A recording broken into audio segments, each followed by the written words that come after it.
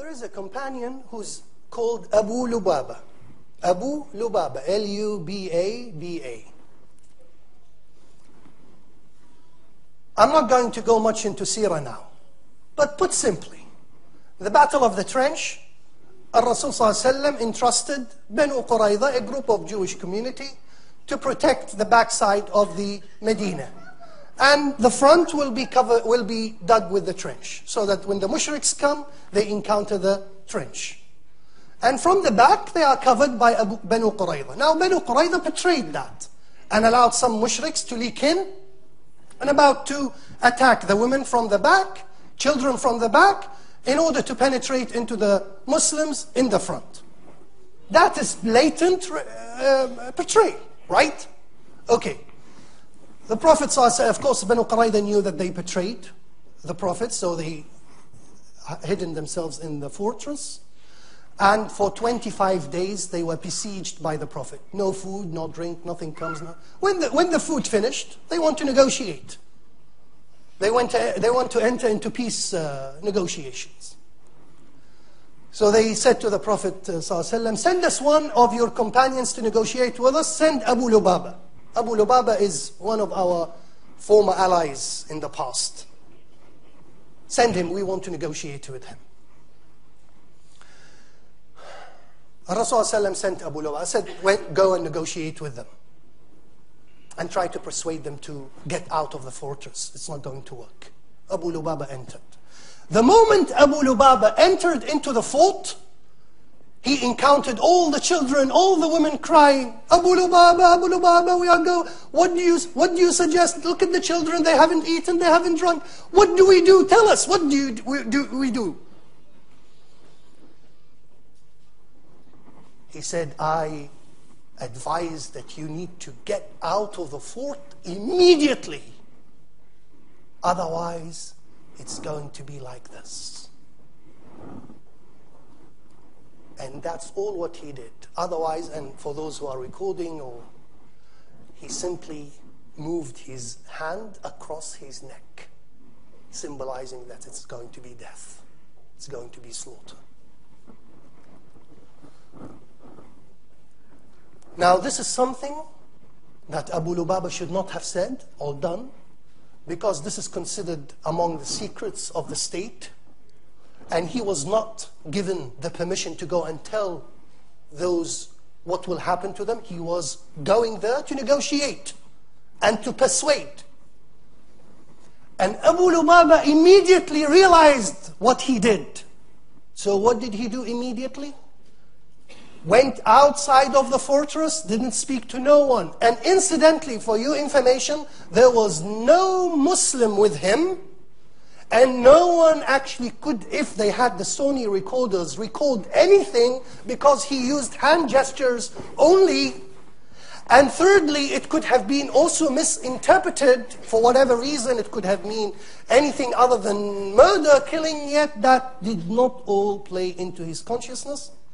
He went out and he decided, I made a mistake. He went to the mosque and tied himself to one of the pillars of the mosque. Actually, this pillar is known today in Medina, Masjid al-Nabawi, as Istiwanat al-Tawbah, the pillar of Tawbah. I'm not saying when you commit a sin, buy a ticket to go to Medina, tie your... No, I'm just saying, this is... And he tied himself. He said, by Allah, I will not untie myself until Allah reveals a verse. Look at this ambition. Allah reveals a verse to tell me that He accepted my repentance. He tied himself, brothers and sisters, i'tikaf, as if it were, for 6 continuous days. Rasul ﷺ, of course, he would go and inside the mosque and pray, and he would see Abu Lubaha tying himself. Of course, he would untie himself to go and pray. Sometimes he would untie himself through his wife, would come and untie him to go to the bathroom or to go and eat. And incidentally, during the morning, he's always fasting, trying to do his utmost to repent. So first procedure, I'm going to tie myself. Second procedure, I'm going to fast. Third procedure, I'm going to do enforced, imposed, self-imposed, solitary confinement, i'tikaf, call it if you want, since it's in Masjid al-Nabawi. But this is all until Allah reveals a verse that He has accepted my repentance. Rasul ﷺ, when he heard the news, he said, if Abu Lubaha came to me and asked that I asked Allah for forgiveness, I would have done it for him. No problems. Although this is a security breach. He have disclosed important state security information. But since he has decided not to do so and not to approach me, then I can't do anything. It's now a matter to Allah subhanahu wa ta'ala. And one day, Salama, the wife of the Prophet, in the household of the Prophet, close to the mosque, hears Rasulullah laughing. Look at how Rasulullah used to relate with the Quran, to the Quran, and respond to the Quran. So, why ya Rasulullah, you are laughing? He said, just now a verse was revealed on me. Allah has, لَقَدْ تِيبَ عَلَى أَبُو لُبَابَ. Allah has accepted Abu Lubaba's repentance. And the verse, by the way, we know it all. وآخرون اعترفوا بذنوبهم خلطوا عملا صالحا وآخر سيئا عسى الله أن يتوب عليهم إن الله غفور رحيم. And there are others who have acknowledged their sins. They have mixed a deed that was righteous with another that was evil. Allah will turn to them for forgiveness. Salama was so happy. She said, Ya Rasulullah, shall I tell Abu Lubaha?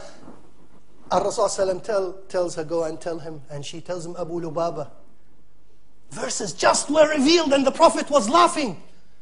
Now we can untie you. He said, no, until the Prophet himself with his pure hand unties me. He had to wait, unfortunately, until Fajr time when the Prophet came to the mosque to untie him. But he was untied.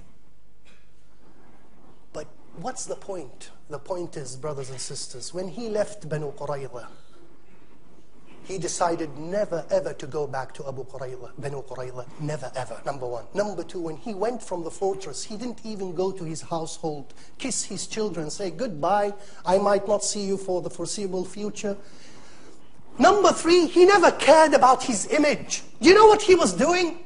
Do you know what he was doing? He was scandalizing himself in the community.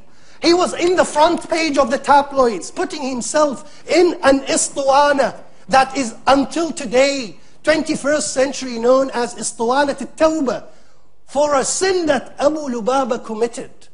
He could have quietly went to the Prophet. You, me, anyone would have gone. Today people say, oh, Pir, this is the Pir, you know, he's dead.